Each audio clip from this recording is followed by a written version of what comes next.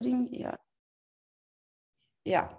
And this event is for everyone who is interested in learning and development, for everyone who deals with tools and want to share their experience and give some tips and tricks and exchange experience.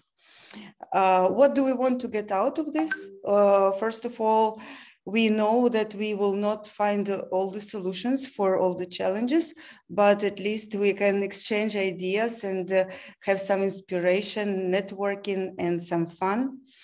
I would like to ask you to write in the chat, who are you, where are you from, what do you do, so we can know a little bit better each other. And while you're writing, I can tell a little bit about myself. So I'm Olga, I am software engineer and I work in e-learning field. I'm a co-founder of Workademy. This is an edtech startup based in Berlin. At Workademy, we create learning management system for growing companies. And I love tech. I wrote some books on software development, and this is why the mix of e-learning, training, learning and development, and technology is a very, very exciting topic for me.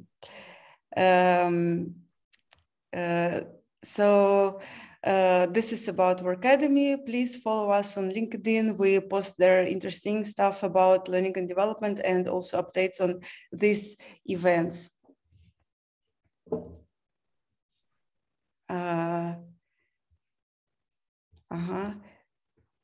So there are people from Berlin, there are people from Serbia, Toby, Eindhoven. I'm in Berlin, I already told. Nice.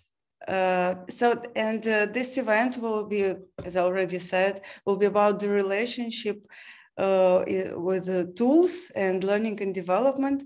And this topic will be introduced. I'm not alone here. I'm here with Toby. The topic will be introduced by Toby. And Toby is Senior Learning and Development Specialist in C.H.Robinson. Is that right? Yeah, that's right. And Toby, please take it from here, make a short intro of yourself, and let's bootstrap the topic. Perfect, cool. Well, first, Olga, thank you very much for organizing this, obviously with all the stresses that are going on in real life. So I hope you and the family and friends and stuff are for doing okay. Yeah, it kind of puts life into perspective a lot of the times when these kind of things happen. So I hope everything's all right that side. But thank you for having me. So Toby Newman, my kind of alter ego, I suppose, is the never-ending learner. So you can search for my name. I've got my own little website, which I kind of try and do as well, but it's more of a side hobby. But I've been in L&D for, God, a long time. I think almost 20 years now, give or take. I've done a lot of different roles, mainly kind of front house. So like, face-to-face training and a bit of analytics. And now I'm doing a lot more of the, how do I put it, the strategy side of things of learning and development. And I don't know everything. That's definitely not true. But I try and stay curious, and I try and kind of keep an open mind and doing different things. One of the reasons why I love to talk about this with Olga and with you guys is that even with it before COVID came in, the technology for me within L&D was critical. And it's not just about an LMS, a learning management system, or kind of having, I know, a Coursera or a Udemy or a LinkedIn Learning load of stuff and going, yeah, there we go, we've got our tool. To me, it needs to be kind of thought about systematically and have a strategy of where you are and where you're going. And I am a strong believer in that there is no going back in terms of how we used to do things in face-to-face. I think, now that COVID is done, well, done-ish, that I think there'll be this overwhelming urge to go back to classrooms because, we've missed it for 2 years or whatever it is. But I honestly think within a few months, it will settle much more towards the technology front than it has ever been before. And I think that as an L&D, that we kind of, as a duty to ourselves and to our companies, need to be much more familiar with tooling, not necessarily be software development. I am not a coder like Olga. I wouldn't know my way around it.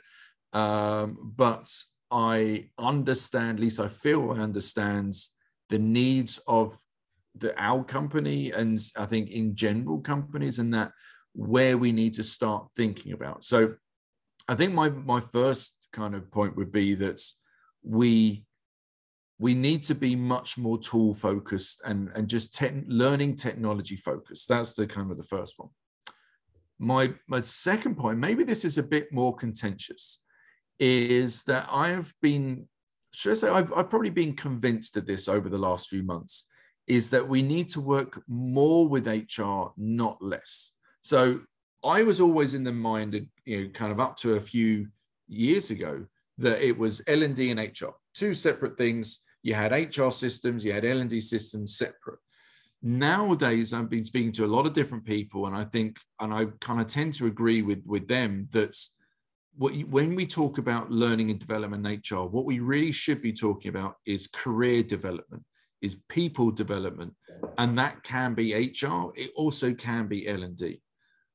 So it needs to have both, and we need to be kind of partnering this, because, I mean, at least for me, in my experience, I can't say, let's create a learning tech strategy and not talk to HR, because it just wouldn't work. They'd just kind of throw it out the window and go, what the hell are you doing? No, we're doing it this way. We want this tool. We want that tool. So it needs to be a combination of not necessarily a combination of tooling, because they are separate. There are HR tools that are specifically designed for HR, HRS systems. And then there are learning tools that are specifically designed for L&D. But in terms of a strategy, they need to sit under one umbrella. That's kind of, for me, it's like something that I've felt is important. I'd be interested to see what's on that particular point, if anybody agrees or disagrees or has had experience of that kind of confusion, or maybe that they're as far as they're aware, there isn't a learning tech strategy, and there may be a learning strategy, like, our North Star is to self-develop everybody, or to develop a learning culture, or whatever it is. But I'd be interested to know, is anybody's actually got any learning tech strategy specifically? I think that the learning strategy should come first, and then technology should support the learning strategy. But yeah, I think, because you can't have, the learning tech strategy will support your learning strategy. So if you want to go in a certain, like, for example, within C.H.Robinson, we are if I'm being honest, we are a relatively immature tech company in terms of learning. We've been around for over 100 years, so it's not like an immature company, but in terms of the technology we've got for learning, we've only got, I say only, but for a company our size, you've got kind of 17,000 people across the world, we've only got an LMS. And for those of you that are part of the Shakers community, I recently put on a little question, because we've only just bought Skillsoft for our employees, and that's 18,000 courses. And I've done Udemy, I've done LinkedIn Learning, so I'm used to those, but just interested in getting other people's opinion on how that they roll out that kind of experience. But if we want, and we believe that we should be moving towards a self-developed, self-aware, kind of environment where individuals are empowered to do their own learning journey and develop themselves. But you need the technology to go along with that. You can't just say to people, yeah, go self-developed, but then not give them any resources, any tools to do that. And then not just giving them tools, but then you need the L&D tools internally to make use of that stuff. For example, you would need to have asynchronous learning tools like Miro, for example, to help people be self-developed. Yes, you've got, like Skillsoft or LinkedIn Learning, but eventually you would need something like an LXP, like a How Now or a LearnAmp or a Degreed or a Filtered, or all these different kinds of LXP, so learning experience platforms, to be able to bring all those in, because then that helps the individuals and helps us to develop the individuals even further. Milika. Yeah, hi. It's a really great question, Toby, and I think how I like to see it is really look at the employee journey to understand who are the stakeholders involved in all the points. And you will see that there are certain moments where you mentioned HR, right? So where HR hiring managers will play a bigger role, or managers in general, and then throughout the course of employee cycle, employees will be more in charge of what they're doing. Yeah. So I think when it comes to, if you want to kind of start this tech focused or tech savvy environment where everybody knows how to do it, you need to start from the very beginning. And I think the onboarding will be your first challenge to solve. Start right at the start. Yeah, get used to that environment. Yeah, exactly. So if I think about, I would focus on certain moments in time for the learner, for the employee, if we talk about in-house L&D, and try to figure that out. If you do that well and you test and you see how people react, how you can get a lot of feedback, then you move forward, right? You cannot create, the whole experience as such in the kind of absolutely, yeah. So I would look at it as a very specific on the employee journey and how does tech solve those specific issues employees encounter. And for that, we have a lot of different platforms we use, but then we need to make sense out of the data we are getting, because with technology you get data, right? So important, yeah. So you better know what you're going to do with that data if you collect it. And I think, just putting more tech and putting new platforms without thinking, okay, what do they serve for, and what are the KPIs that I'm going to look at, or what I'm going to do about what we collect.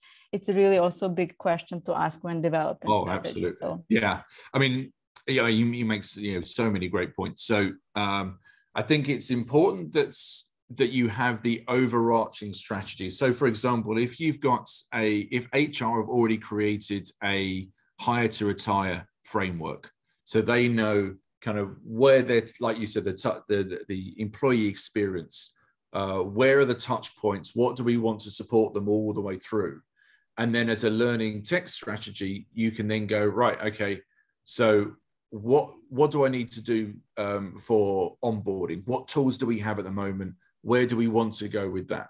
What about then maybe systems introduction or not benefits, that's very specific HR, but each touch point along that HR framework, there you should have an idea at least of what you want to do. But like Melek said, you shouldn't then think, right, let's just do everything at the same time. It needs to be, right, where are our priorities? First of all, get that sold in to say, are we agreed that this is the structure of this is the strategy of our tech? Like, this is where we are now. This is where we want to be in 6 months, a year's time. This is where we want to be in 3 years, 5 years time. And just very quickly, the reason why we need to look so far into the future for tech is because it takes, depending on the size of the company, but it usually takes about 2 years to get a platform in, especially if you're looking at an LXP or an LMS. By the time you've done all your requirements, you've done all your you've gone out to different vendors, you've done role plays, you've done pilot systems, all these kind of things. You've done all then the all the technical jargon, so SSO, single sign-on, you've done all the integrations, all that kind of stuff. It takes at least 2 years. I mean, it took me 4 years to get an LXP into my last company. So you've got to look that far ahead, because you think, well, where are we now and where do we want to be, so that we can start to build those in. But then you're absolutely right. Once you've got that strategy and people are going, yeah, that's the direction we want to go, then I think onboarding is, I think it's not saying that it's the only one we should do. It's the obvious focus, because, you know, that's how people start in. But you've also got to look after all the existing people. So for me, if you're looking from scratch out of a learning tech, I would say something that's going to help onboarding, to start them in that mindset of self-development, or whichever direction you're going, is to start them understanding the use of tools, but also something that's going to hit, you know, a good chunk of your people. For example, bringing in like a Skillsoft or a Workday, a learning, LinkedIn Learning, or a Udemy or a Coursera, or whatever tool it is that looks after the vast majority of it, and then kind of almost multitask, that at least you've got those, not low hanging fruit, but you've got those basics, then you can start to move up. For me, the difference that I noticed once I implemented LXP, I think, Malika, you were absolutely spot on with the analytics. That was the biggest thing that I saw. Well, actually, there's two things. The first one was the analytics. So an LXP is opposed to an LMS. So, for example, comparing, in my last company, we had Cornerstone and we had Degreed. It is so much different in terms of how they work. First of all, I kind of class LMSs as dumping grounds. It's basically you put all your content in. And again, I've never been an instructional designer, so apologies for those that are. I don't mean that as a disrespect, but it's because I know there's a lot of work. I've done my own e-learning stuff before. There's a lot of goes into it, but it's very much, we're going to put that in there and then we assign and we kind of push the training out. Whereas the way an LXP works is you encourage individuals to put all their information in, especially their skills, where do they want to achieve? And then the algorithm starts kicking in to say, oh, if your colleague that's also on a similar, not a similar role, but a similar career path or a similar interest, also liked this and watched this, and then it would encourage you to watch it. And then really good XPs will then kind of encourage you to connect and start communities like Shakers for L&D kind of thing. But, you know, a development community or a presentation community, and it will start to really build that stuff. But you need people that have an analytics brain to move into L&D to do that. I kind of have an analytics brain, knowing I'd like to think I ask the right questions, but I don't have the knowledge or the patience, to be honest, to kind of delve through all these different databases that you're going to get and pick out what's trending, what's matching. Now, I know you can get tools like Tableau and these kind of things that bring all this data together, but you need somebody that understands Tableau. You need somebody that knows what a dashboard is, how to create a dashboard in the first place, because it needs to be created. And good LXPs will help you with this. To Degreed, have a whole team specifically to help you with how to analyze the data, how to look at it, how to improve it. But you absolutely need that. And then the other biggest thing that I found with LXP is the amount of hands-off that you have to do. And what I mean by that is that as a learner, you're so used to kind of pushing content. You're so used to not controlling it, but kind of encouraging people to do this. And you're looking at specific groups and helping them through a program. But once you get to an LXP, it's that mindset as an L&D team, and especially as an HR team as well, to go, you got to trust them. You got to let them go. And trust is a big word for this kind of mindset shift, because it is all about trust. You have to let them not only take the training that they want to take, but you've got to trust them that they'll comment in the right way, that some platforms will allow you to upload your content their own content to that one. So the one I use that I really like is kpoint.com. They're a great video platform, and it allows anybody to upload videos like, here's how to do this shortcut, whatever. But there's a lot of trust, and HR specifically struggle with that side of things because it's very much, they're the police side of things. I always like to think that we're the nice people and they're the police. But again, if you're in HR, I apologize. But for me, it's always been that kind of relationship, and that trust really needs to let go and let them grow. Simon. Simon. Don't worry about it. The F is just there at the back anyways. I think it's a good point. So I'm not officially in HR. It's the people team. Well, I think we all kind of are. I mean, I'm officially an HR person, but I kind of never refer to myself as HR. Yeah, it's sort of like whatever the day or who you're talking to. But exactly. I think one of the points that you raise about trust is very much so. And I think there's lots of literature about L&D professionals having to move into the space of curation versus content creation. Absolutely. Get away from trying to say that we know it all or we know it best, and therefore we can guide it to being more about providing environments with technology or otherwise. Yeah. And so one thing that's missing from the conversation, I think, is the absolutely crucial and fundamental role of that person's direct leader in that conversation. Oh, yeah. Right? Because I would say that often in my career, I've been faced with leaders coming to me and saying, we need these people to do this. So go and put them on a program for this. We need people to be better leaders. Let's develop a program and a curriculum for them. And in some cases, it's because that's how they thought they've learned. But if you look at that, I call it the iceberg of learning, where on top is everything formal and, do this program, go to this certificate, get the certificate. But underneath the water is the social learning and the on the job or in the flow of work learning. That's where that consideration has to come from. And I think, going back to the topic, it's empowering also not only HR, but also making sure that leaders in the organizations who are the key and fundamental point of contact for their employees' development, they need to also begin to embrace that notion that it's not, they don't know the best and they have to do it. And you see that also with coaching, right? Coaching isn't about knowing it all. It could be about bringing it out in other people. So that's one. On the technology side, as we bring up, Simon, also on the leadership side, on your manager, it's giving them the time. I mean, you're absolutely right. All the points you said, absolutely spot on. But also, it's allowing managers the time, or getting managers to realize that it's not, this person's going to be out for a day doing a workshop and then they're back and they're doing full work and off you go.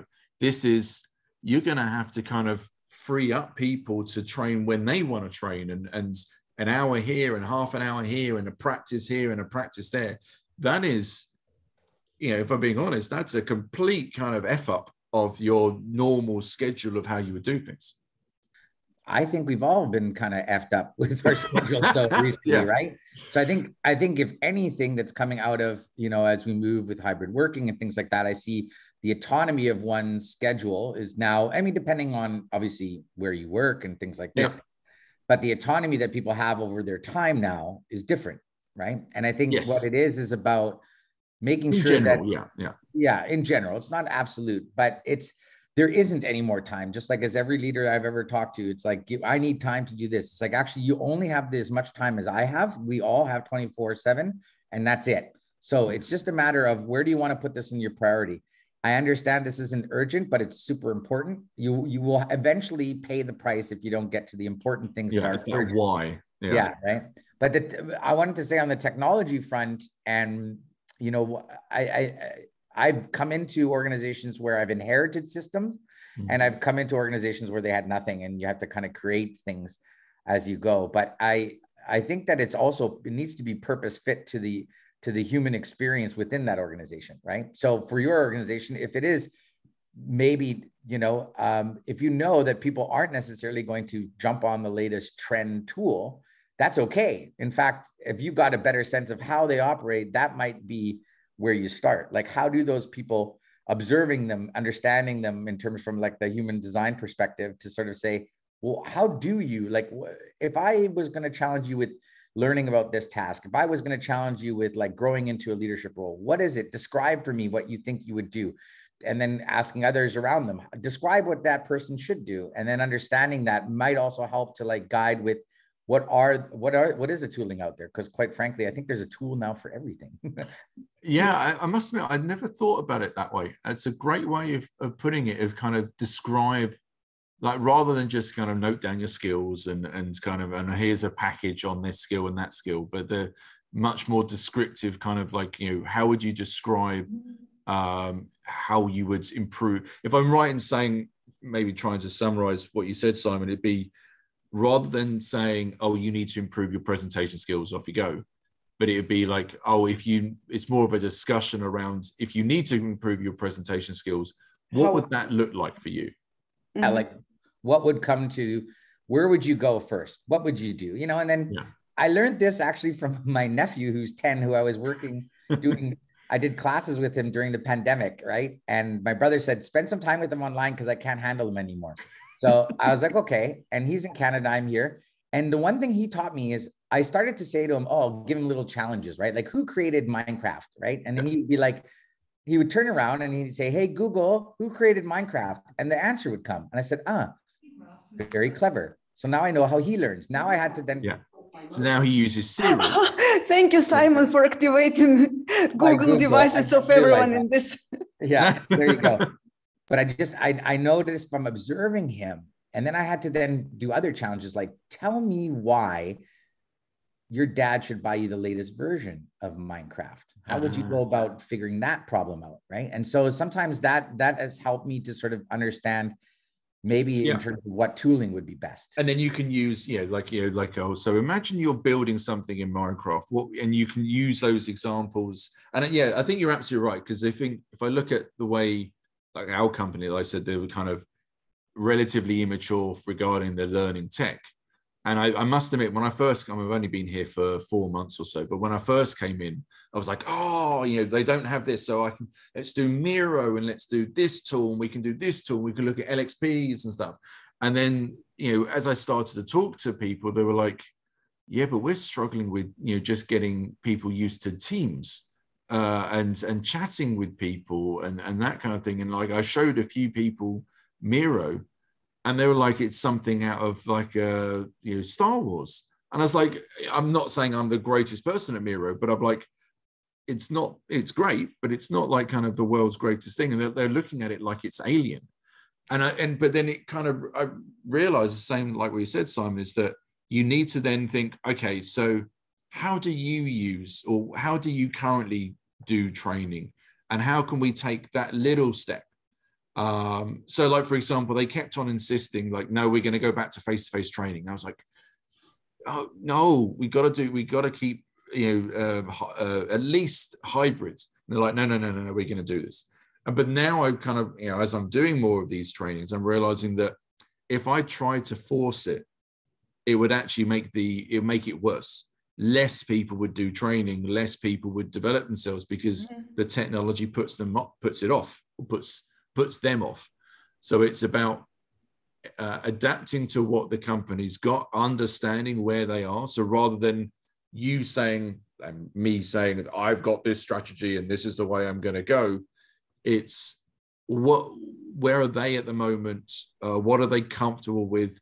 Picking out individuals, finding those, through the reports that you already get, who are your keen learners? Like, for example, we've started, and it's not even a technology thing, we've started an ambassador program, and it's a people program. So it's individuals working with us to talk to other individuals in their own branches and own offices, to talk to them about learning and to encourage them to take an online course or something like that. So it's not even a tool, but it suits their needs, because that's the first step for them. And then the next step is then, right, now you're there, now you're thinking about training, how can we think to help you make it even faster, and et cetera, et cetera. So absolutely, Simon, it's you got to know your audience, as the comedians always used to talk about. I'm interested, anybody have any others? Well, actually, I'll tell you what I'll do. Let me go through some of the just my little experience with LXP, because I know I'm not saying we're running out of time, but I just wanted to kind of go through a couple of things that I know that some people may know, some people aren't maybe too familiar with. And to be honest, the things that I've found that weren't in any of the manuals to kind of help to say how to do things. So for me, the first point would be, and obviously with COVID restriction, all that kind of stuff, but if you can go to, and if you're thinking about tooling and how to do it, go to these events. There's the Learning Technologies one that's now, it used to be in February, it's now in May in London Excel, which I'm going to. I think Berlin has a CEB, I think it's CEB event that's pretty big every year, that's in Berlin on learning. I'm thankful enough that my managers allowing me to go to the Learning Dev in Vegas in October, which I'm really looking forward to.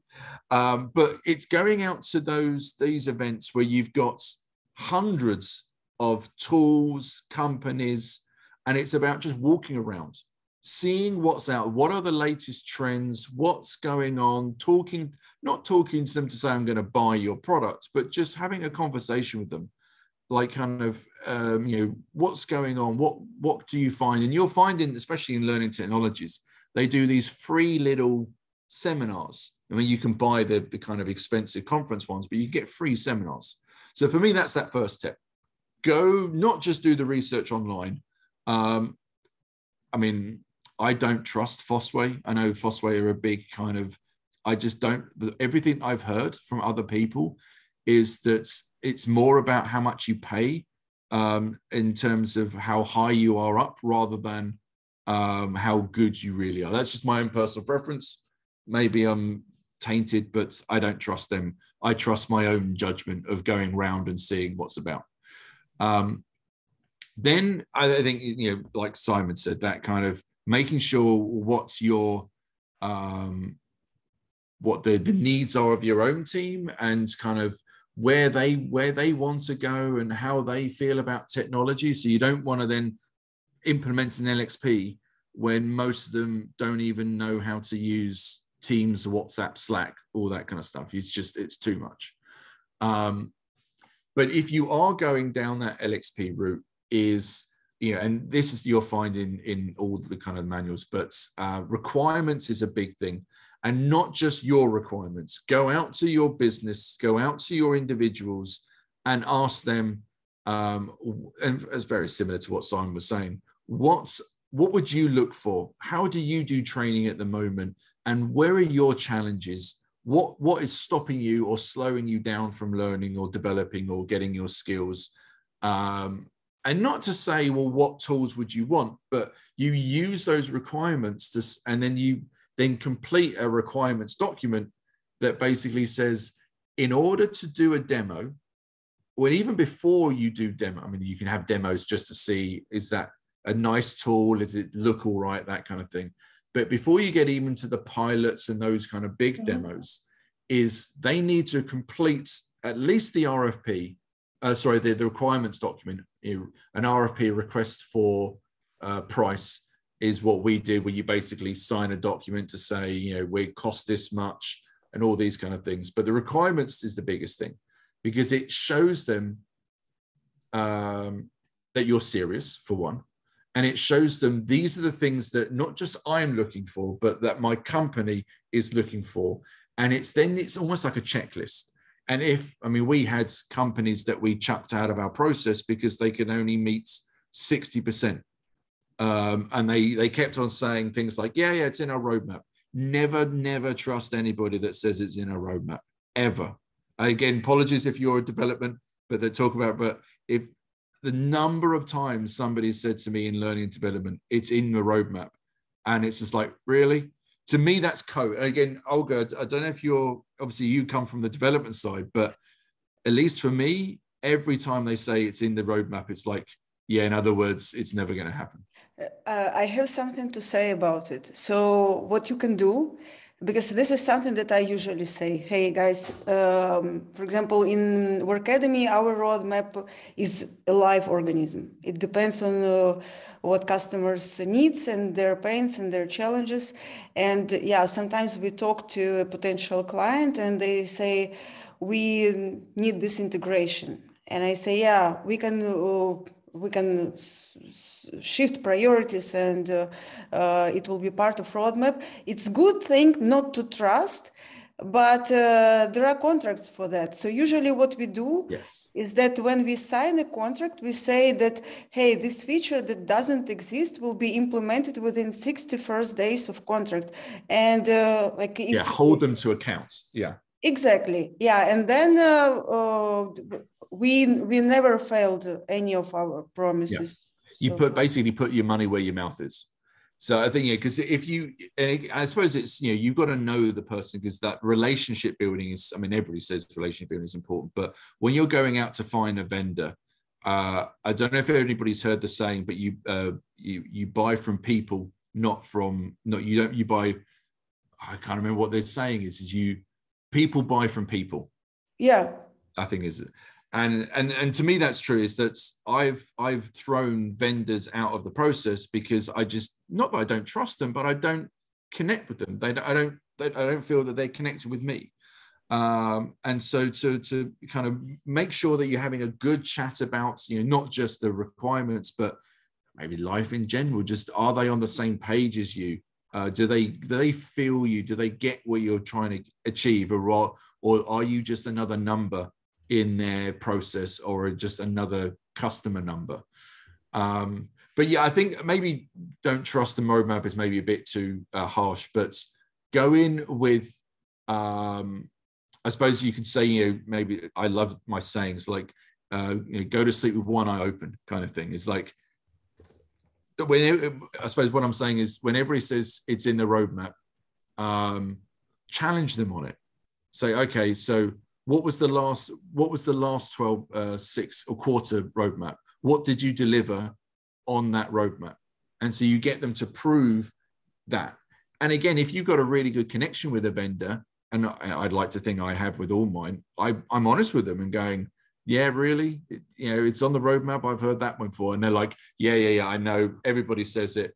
But, and it just like Olga said, but we put it in the contract. We make sure that we say this is going to happen, and those kind of things. I think then, so once you've got your requirements, you're having your pilot sessions and all that kind of stuff. And for me, I think it was Malika that said as well, is that the marketing side of things is so important. It shouldn't just be, hey, we've got this new platform, off you go. I consider us much more around marketing, much more around curating rather than creating. Mm-hmm. So it's about kind of, for example, in my old company, we ran a whole program on learning mindsets and how to be self-developed, how to be self-aware, so you know what skills you've got and what you're missing. How to share information, how to set up communities. And we did this before we even had an LXP. So we were just using SharePoint, and we were just using chats. We were using what the tools we had already, and we had that mindset going. And then the LXP just then speeds everything up. Mm-hmm. And then once you're going through the thing, my biggest tip for the LXP integration is integration. And you'll probably hear the term APIs. I can't remember what it means, but an API is basically one data set talking to another data set. And so they're interchanging. And the number of times you hear, very similar to this roadmap thing, that, oh yeah, we can integrate with that. And so to give you an example, I had Degreed and LinkedIn Learning. And they said, yeah, we have an integration. I'm like, okay, fine, because I didn't know any better. Once they did the integration, what we found out was that, and again, I don't know if you're familiar with LinkedIn Learning, it's similar to most other ones, but you have a course title, and then you have sub videos through that course title. So you might have, say, 20 videos all making up one course. Mm-hmm. But the integration within, in this case, within Degree, and I think it's a case with a lot of other ones, is that they can only integrate the course title. So when I went into the grid and searched for example, presentation, if I went into Degreed and search presentation, it will come up with the course presentation. But if I then went directly into LinkedIn Learning and search presentation, it would not only find all the courses, but it will find all the sub videos. So the micro learning that you're getting, the directness of you're getting. And to me, I actually then had a conversation with the Chief Learning Officer of Degreeds on the phone with the Chief Learning Officer of LinkedIn Learning. I said, guys, what the hell is going on? Why? Because I from different contexts, I knew who they were. And I was like, why the hell is not this being, why do you call this an integration when it's not? And they came up with, not excuses, but they came up with, yeah, it's not our priority. It's not on our roadmap, all this kind of stuff. But it's so important when companies say, yes, we integrate with them, challenge them, ask them, so what do you mean by an integration? What actually do you see? And ask them to show you what it actually looks like in their training environment, their sandbox, whatever it is. And so that when it is live and when you've got that mindset already, then it is what, it does what it says on the tin, as we say in English. It's kind of, it is what what they've said is what you get. So that for me, that's the kind of the big ones, is the trusting them, getting the requirements, so that, and don't be afraid to throw companies out if they don't meet your requirements or you just don't trust them. Make sure that put their money where their mouth is with their roadmaps, and make sure when they say integration, they mean integration. I agree with that, but it's thank you, Simon. Thank you. Have a great day. Have a good one, Simon. I agree with that, but regarding the integration, I think that the conversation should be like both ways. So because, for example, Workademy integrates with Personio. Personio is an HR tool, and it's a very simple integration, which is only synchronizing all the users from Personio to the Workademy, which is already a great help for the HR teams, because you don't have to put all the employees like one by one. And for most of the people, this integration is enough. But some people expect that if you integrate an LMS and Personio, then you have all the courses data sitting somewhere in Personio, and the HRs can see all the analytics in Personio. So I think that the questions should go both sides. Matching the expectations. Exactly. Yeah. So expectations are really important. And we as vendors, we should ask like, hey, what do you expect? What data from each system do you expect to see within another system that is integrated with this, and why? It's very important. It's a great point, because we're not, obviously I'm not a vendor, but I'm not technically minded. Yeah. Going through my last integration with Degreed, I learned about, was it FTP files and SSOs and APIs. And I'd kind of heard them, but I didn't really understand them. Because I was the lead on the integration, I had to sit on most of the calls. And most of the time I was like, I got no idea what you're talking about, but I'm just going along with it. And that's why you bring in an IT person, so it's not just you leading it. You need to have a board of people that can take each of these work streams and deal with the vendor from the integration perspective, because I wouldn't know. But you're absolutely right. It's the other way around. It's that the vendors need to come back and challenge us, going, well, what are you actually expecting? Because a lot of the times what you expect and what you get are what you expect and what is reality is probably two different things. Because you're thinking this beautiful thing where the algorithms are completely interactive with everything, and it knows your birthday and it knows everything about you, and it wakes you up in the morning and implants knowledge in your brain, and you don't have to, but it's just not reality. integrations, there's full integrations, depending on how much you pay and all this kind of stuff. Yeah. And another thing is not only asking like, what do you expect, but also why are you expecting this? Oh yeah, buy into the why. And usually, so if you ask why, and then another why, on the fifth why, you realize that the problem is completely different that you thought before. Yeah, it's not a learning problem. It's actually a manager problem, for example. For example, sometimes what I like to ask, I ask this why questions. And another thing that I like to ask when people say, this is a huge problem, and if it's solved, I would pay every money for it to be solved. And I ask, okay, what are you doing now to solve it? Nothing. Okay, then there is no problem. If you are not trying to solve it in some other way, then there is no problem. It's so asking why questions and also trying to understand what are you doing now, what is the path. So for example, for you, it would be that you had to search in the grid, but you didn't have all the results. So you have to switch to another system and make your search. So, okay, we see already a lot of steps within this user journey. And ideally, we want to reduce it to the minimal amount of effort. And we're seeing people are dropping off learning because they're not bothering and all that kind of stuff. So no, absolutely. It's that. I mean, especially if you know, if, for example, if you're going to have a big change like an LXP or even an LMS or an HRS system or whatever it is, then bring those people, bring the vendor into your journey. Don't just kind of go, right, I need this, like, here's my goals and here's my vision, and now I've got my vendor. It should be a joint effort. It should be them not necessarily being on every call, but they should kind of feel almost part of the family.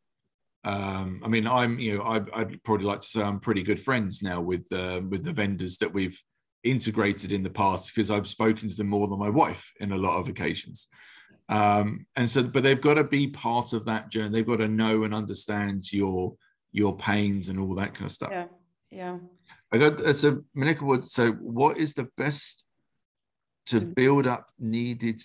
Sorry, best way. No, that's okay. One word. Yeah, but so when you go into these projects, because they're very complex, then I assume you also learn by making mistakes. But still making them. If there is a what would be your recommendation when you go on this journey to introduce such a technology in, to kind of build up language and understanding to talk to vendors as well? So that's a good one. And I'm going to use my current example situation because that's basically what I'm doing at the moment. So there's two different routes you can go down. Now, personally, I would like more support from, because I'm not saying I know tech strategy. It's more that I know how important tools are and I really want to build these in. But there are some people that are out there that have done this for years, built strategy for years and years and years. So for me personally, I started by reaching out to all these different groups. We've got L&D Shakers. The other great group that I would recommend is Learning Sharks by Christopher Lind is the lead of it. And that is a very, very good community. It's not necessarily as active as the Shakers. It's pretty inactive, but there is some very high, powerful people in that group. A lot of CEOs, chief learning officers of some big companies. And so I kind of delved into there and, kind of asked about learning strategies and what people are doing and what tools they're using. And so I reached out to a lot of people in my network to kind of ask. So once I had a pretty good idea about what I wanted to do, where I wanted to go, then my first port call was my manager. I kind of said, look, I'm having an honest conversation. I don't want to start anything yet, but I can see there's gaps. I can see that there's an opportunity to really develop and push us into the future. And what we did, and it kind of I was lucky enough that he agrees with me as well. But what we did is we then looked at the HR strategy and said, well, is what we're doing or thinking about doing gonna fit in with their strategy, or is it something different? Because if it's different, it's just not going to happen. So does it fit in with their kind of way of thinking? And can what we're going to do, so the strategy of tech, can it help HR to speed up what they're doing? So can it support them? And hopefully the answer should be yes. And we can kind of identify where their needs are. And then, at least for me, it's then about building a basic strategy of what I think would work, and then aligning that with my manager, and then aligning it with the HR leads to say, I feel this is a gap. This is why. So it's not about tools. Tools is almost the last thing you want to talk about. It's the why that you need to focus on.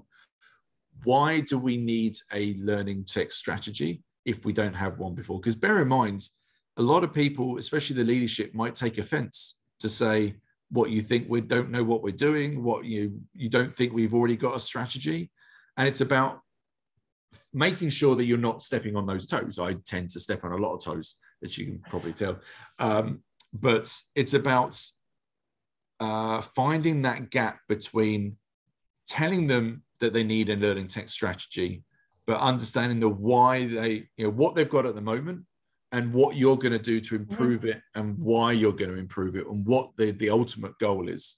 So not the details, but just the overall buy-in to say, we need to put something together. To give you a bit more of an example, within C.H.Robinson, within HR, we have a HR tech department. Wow. And so when I went to our HR leaders and say, we need to do this, they went, well, we've already got this.